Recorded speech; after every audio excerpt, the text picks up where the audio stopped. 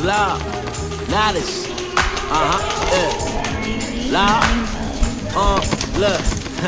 Yeah, see I got nothing but love for you. That's always spread it to them. I swear I can't complain. Feel like I'm highly favored. I seen progression and press forward, pushing myself, applying pressure from every angle. Hello everybody, and welcome to my silent gun build, version 2. If you didn't see the first video, then it'll pop up right about right there. So if you guys didn't know, I'm kind of sad, because Airsoft junkies, they kind of copied my gun, and it even has the same suppressor. But anyways, that's in the past, okay? This is the future. Okay? So I made a new gun build, and I want to show you guys that. So let's go right into the gun build then.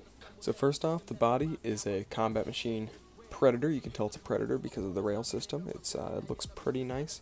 It has those little slants right there, and it kind of has like a cat front on it. I don't know, because like there's the eye, there's the mouth, there's the teeth, and it's gonna eat you up.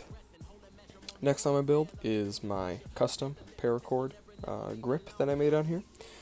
It just, I don't know, I like it. It adds a little bit of grip. As you know from my last video, I really like Paracord. Anyways, next on my gun, I have this flashlight. It's a pretty good flashlight. It's 1,000 lumens, and I like it. I got it from Amazon. I think it's a Surefire. Comes with a mount, 2 batteries, charger, whatever, for 20 bucks. But anyways, overall, the light's very, very powerful for how cheap it is.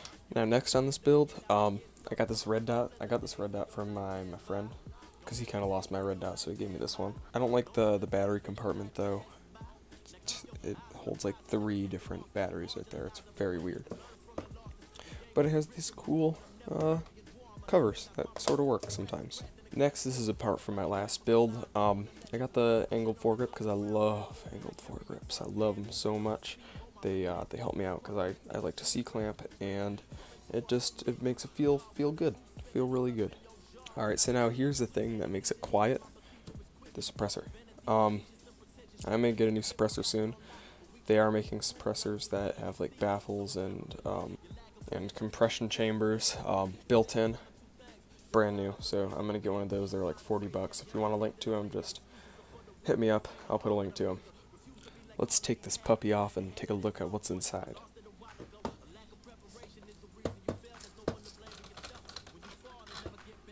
Alright, so what I like about the suppressor on this gun is fits right into there. It's like very tight fit. Here's my barrel. I have a 6.01 tight bore barrel inside of here because I do not believe in wide bores. I think that they actually make your accuracy worse. And you can look up videos and stuff on it and make your own opinion, but I think that they make your accuracy worse. But anyways, let's open up this suppressor and see what's inside.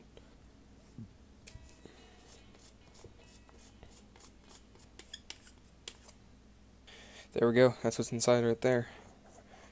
These little foam things, little cute foam things, kind of weird. I think I found a link to these on eBay. If you want a link to them, just tell me, I'll give you a link to them.